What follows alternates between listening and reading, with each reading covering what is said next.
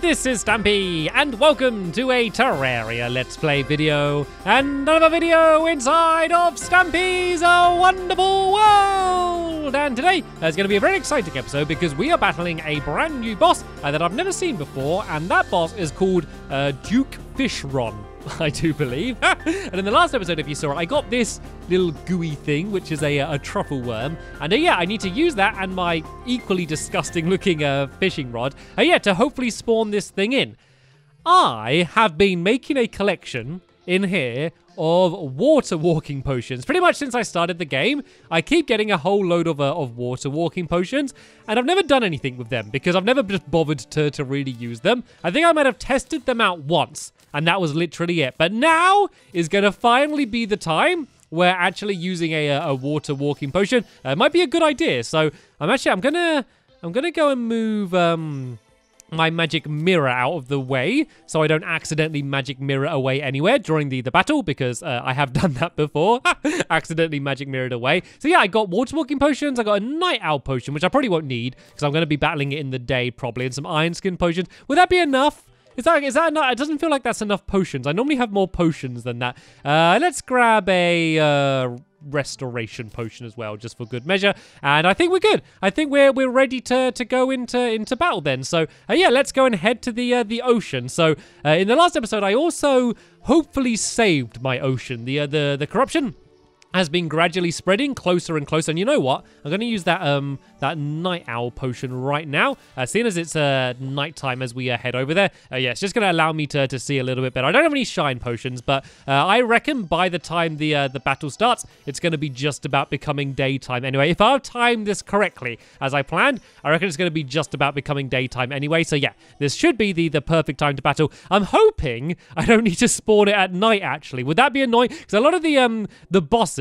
you need to spawn at night. I don't think this is one of them. Hopefully it isn't one of them, because if it is, then this is literally the worst time to be trying to spawn it in. So as always, I know very little about the boss as I'm going into it. I don't know if I'm going to defeat it first time. The good thing, though, is that it's not very difficult to spawn. Like, getting the truffle worm can be a little bit difficult, but, you know, I got it first try. You know, every time I battle Orcram, I need to make, like, 2 mechanical eyes. I need to make a mechanical skull. I need to get all of the souls of light and the souls of night and all of the iron. You know, I need to get a whole bunch of stuff. But for this, I just need to go and catch a worm. So even if I do fail, I'm just not going to care that much because, you know, I know that I can very easily go and battle it again. So if I do beat it, then jolly good. Well done me. Pat on the back to myself. If I don't, then I don't care too much because I feel like I'm just gaining knowledge ready for the next battle, which I'm going to consider as the real one. So what I do want to do is I do want to wait for it to become properly daytime before I try and spawn it, because then that way, if I do have to battle it at nighttime, then it just won't spawn and I'll know. But what would be the worst thing to do would be to spawn it right now. It spawns in because it's nighttime, and then it immediately disappears because it becomes day. And this might be a problem actually, because we're right on the edge of the corruption. This might be bad, 'cause there might be a bunch of corruption enemies spawning. Let's check on progress on stopping the corruption spawning. Let's make sure nothing spread into this area here. So there's all the corruption there, but this should all hopefully be nicely blocked off. I think we're okay.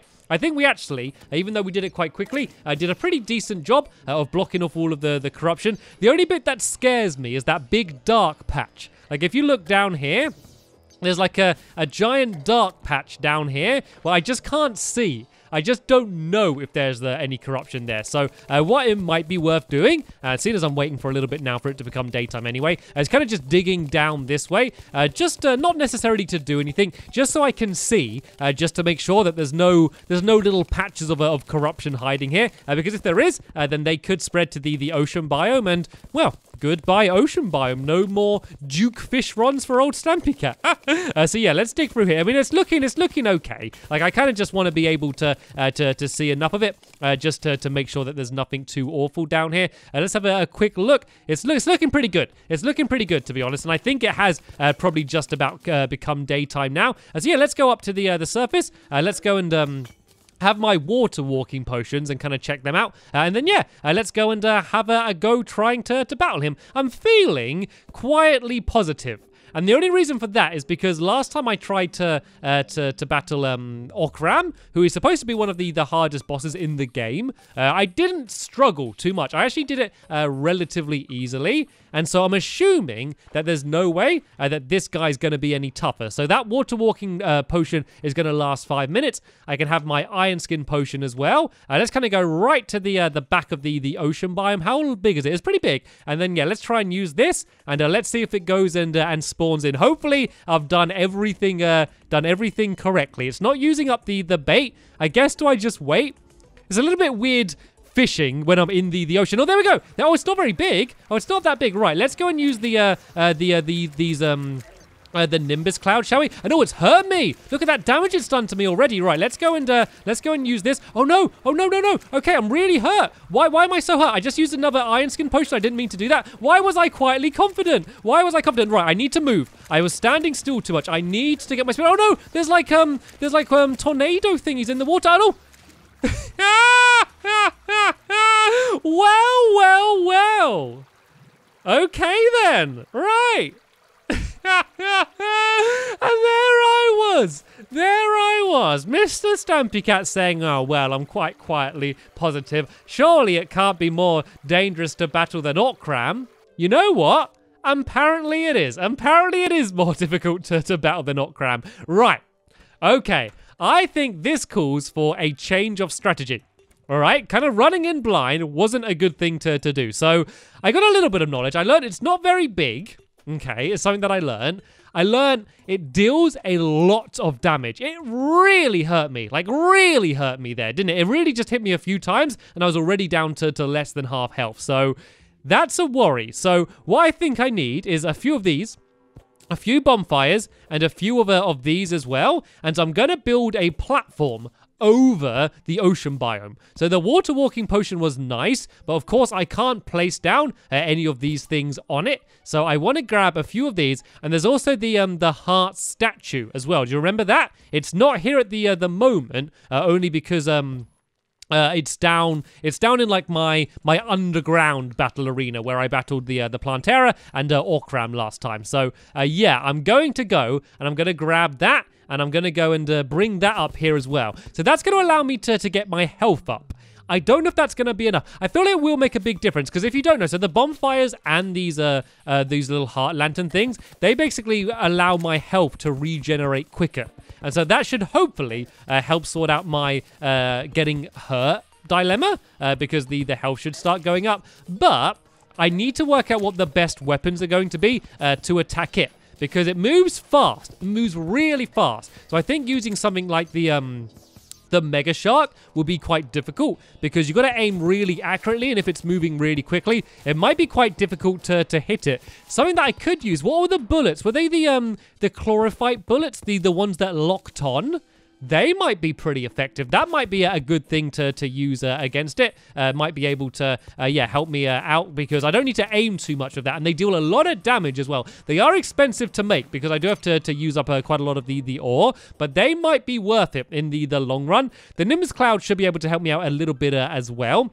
So that might be something to play around with. You know, maybe just to kind of throw it up at the beginning of the battle like I normally do. So if it does go under it, it's doing some damage. And then apart from that, what do you reckon? Like, I don't know whether it deals most of its damage when it gets close to you, or whether it's at range. If it does it at range, kind of running in with the True Knight's Edge is probably going to be just the quickest way to deal loads of damage. So yeah, I might have to do a few experimentations. So as I said, getting truffle worms won't be difficult. What I can probably do is in between episodes, just go and get a whole load of truffle worms, and just kind of get them all ready. And then that way, I can come down here and just kind of keep spawning him in again and again and again, and kind of just keep, hopefully every time I do it, just learning a little bit more and getting it a little bit better until I'm eventually able to, hopefully, end up defeating him. So I'm grabbing a bunch of this wood here, just so I can make some platforms. Because if I make some platforms, then that way I can build this kind of over the water water, and that might be a good way to battle him. So let's use the water walking potion for now, while I go and craft some of these platforms. And I can't remember, do I need a workbench to make the platforms? I don't think I do. No, I don't. So yeah, let's go and make a whole load of these, and kind of let's just try and stretch these out along the entire ocean. And then this is going to be a great place to leave my my bonfires and my heart lanterns. I don't know why I was so confident.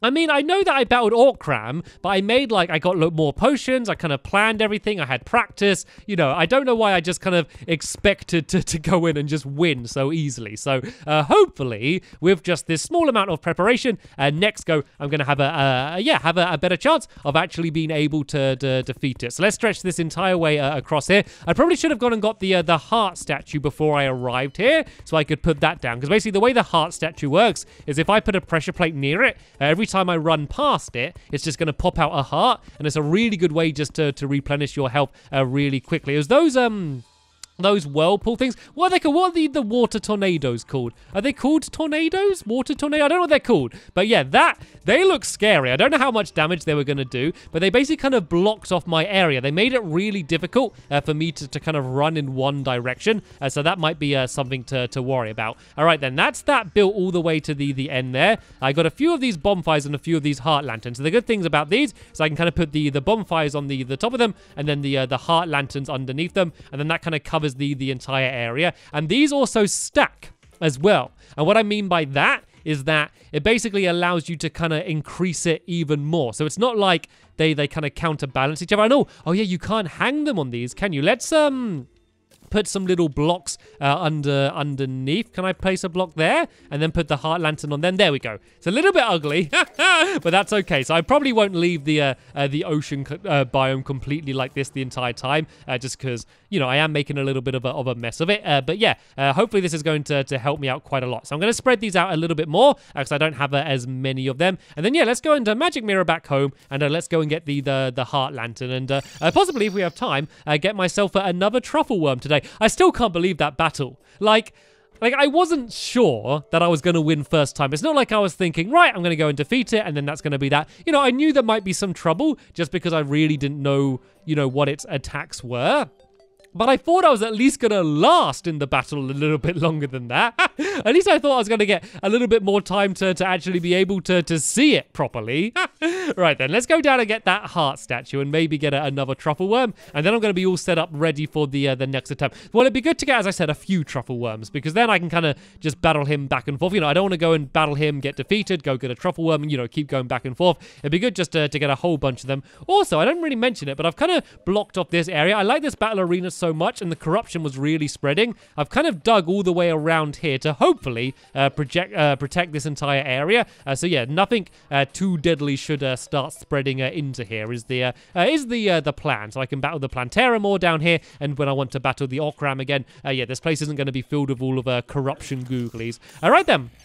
And let's go and take out some of these guys, and let's go and grab you and grab you. I can use the ammo box as well. I don't know how much I'm going to use that. I don't care too much about the bonfires, but some of these heart lanterns, it might be worth grabbing some of these. I'm just going to kind of try and ignore the enemies for now and just take all the damage, because I'm going to be magic mirroring out of here in just 1 second anyway. It shouldn't matter too much anyway. So let's go and fly up here. There's some more heart lanterns around here. I'm not going to worry about adding like loads of pressure plates. I think just a few of them will be able to do me quite fine. So yeah, let's go and grab some of them. Let me go and grab this one here. And there we go. I can go and magic mirror out of here. And there we go. I kind of just didn't even take out anything. And I've only just really noticed. I think I might have noticed it before, but I haven't really thought about it. But the critters, like the bugs and things like that, they really only spawn when I'm actually holding the bug net. So as far as I know, there's been like a bunch of the truffle worms before, but I probably just haven't really noticed them because you can't really spot them unless you have the bug net. So yeah, now I'm kind of going down to that underground mushroom biome. I should be able to get them much easier. So yeah, let's go and grab a few more of these heart lanterns. I'll probably end up putting them back here in the future for fighting more more bosses around here. But yeah, by the looks of things, I need I need as much help as I can get battling this guy, because he was tough. And okay, that's an archwyvern. This isn't something to laugh at. Luckily, the Nimbus clouds are amazing for destroying these guys. Look, if I kind of stay under here, like that Nimbus cloud is like doing non-stop damage against him. I could probably like almost ignore him for now, and that's going to take him out. Actually, I do want to be careful because it is doing a lot of damage. Why am I failing so much today? Why am I being too confident and then ending up getting destroyed? Let's go and grab the a few of those souls of flight. Yeah, you don't want to mess around with those arch ones. The normal wyvern, not wyverns, the normal whatever they're called, aren't too tough. But yeah, those arch ones, they're pretty deadly. All right then, let's go and keep running this way. I think I've got enough of the bonfires and the heart lanterns. So yeah, let's go and get all of this set down, and maybe put some torches around there as well, just to light up the area, just in case I do end up battling it at night. And then yeah, I think we're all set to go and have another go in the next episode.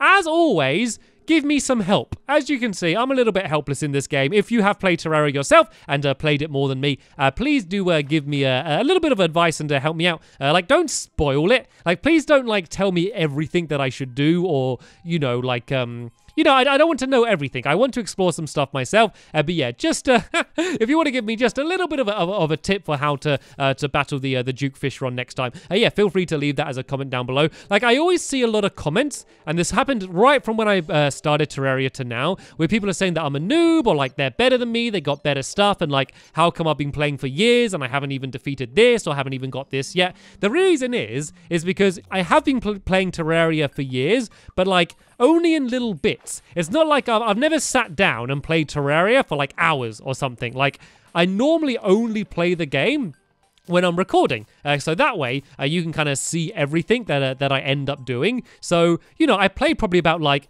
I don't know, probably about like 20 minutes a week or something. Like, I hardly, I don't play often. I've just been playing for a very long time. And so for that reason, like, I still haven't done things that I really should have completed. Like, friends of mine that kind of have been just playing Terraria for fun and not recording, they've got way better stuff than me, just because they've ultimately ended up playing more than me. So yeah, the reason why I'm still kind of learning all of this stuff and still don't know everything, yeah, it's just simply for that reason, just because I've been playing for a long time, but not playing often, I guess. And I realize I got way too many of these heart lanterns than I actually need. But yeah, that's better than not having enough of them. So yeah, let's go and put these things down as well. So the ammo box basically means I have a chance to not use any ammo when shooting. It basically means that I can kind of get more bang for my buck, to say, I can kind of get more damage done. So let's put that down there, and I can also put this here. So this can kind of be the main area I decide to hang around in. And yeah, let's just go and spread around some torches as well, in case I end up battling it at night. We don't want other stuff spawning. Oh, can I not put the torches?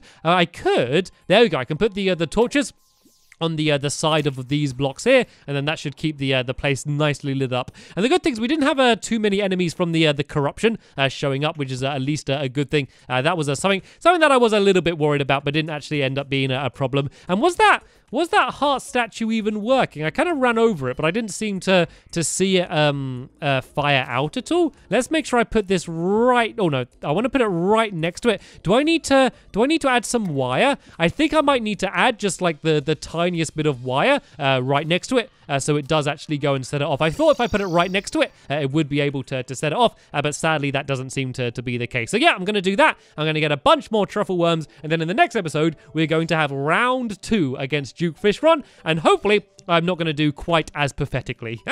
Anyway, that is the end of this episode here. Hopefully you enjoyed it despite my failure, and also hopefully in the next episode I'll be able to do at least a little bit better. But for now, I want to thank you all very much for watching, and I will see you all later. Bye!